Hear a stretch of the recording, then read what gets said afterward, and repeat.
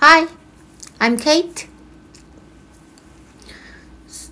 Today I'd like to talk about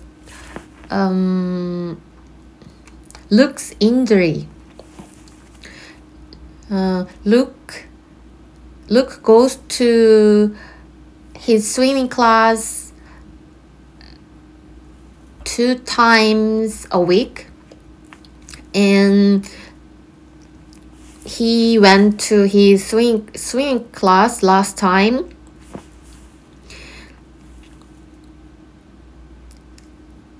At the time, he got injured.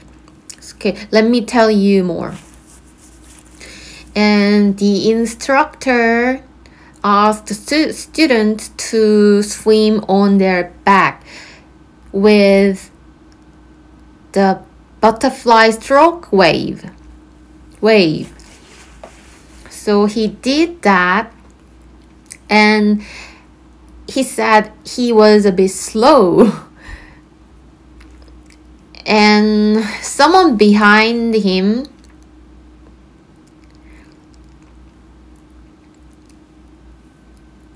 was coming a bit fast, and then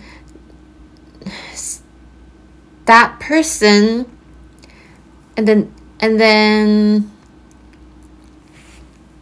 that person hit the Luke's 1 foot with that person's hand, and then at that time he didn't feel anything, and it wasn't a big deal. And after the swimming class, while he was having a shower, he found he was bleeding on his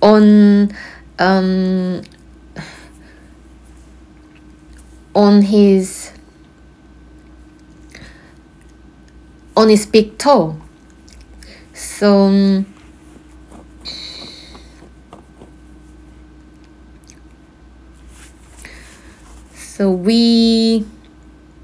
he looked at the bottom of his big toe. He found the skin peeled off a bit, and the mark looks exactly like someone's nail. So that's why Luke and I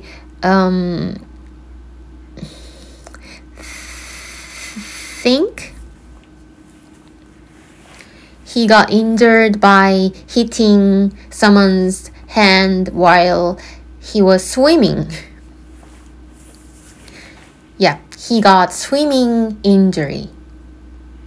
I was really shocked when he texted me, like,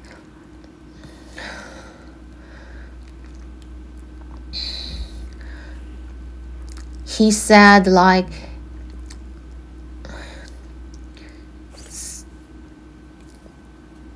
torn off. So I thought his swimming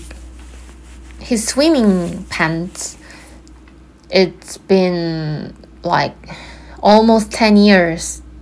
So I thought his swimming pants is like ripped off while he's having his swimming class, but I kept reading the previous his text, and then I found out he got injured. He got injury. I mean, he got injury on on his on the bottom of his big toe. Wow. It's shocking, isn't it? And I've got a call from a number that I have no idea, and I searched that number on the internet, and then I found out that insurance advertising phone call. So I didn't get a phone, so I didn't answer. I used to get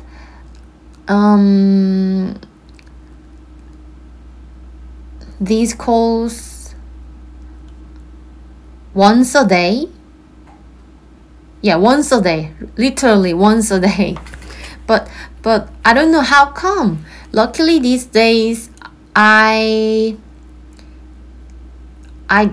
didn't get that much compared to previous, but it's really annoying.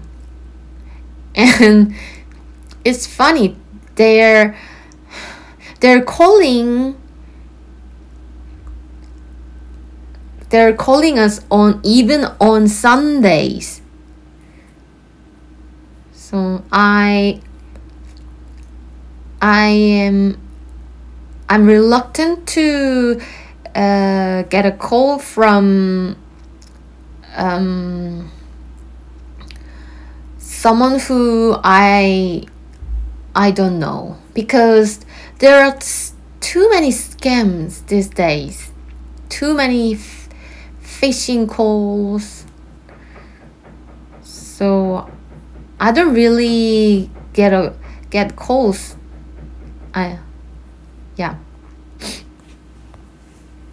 Okay.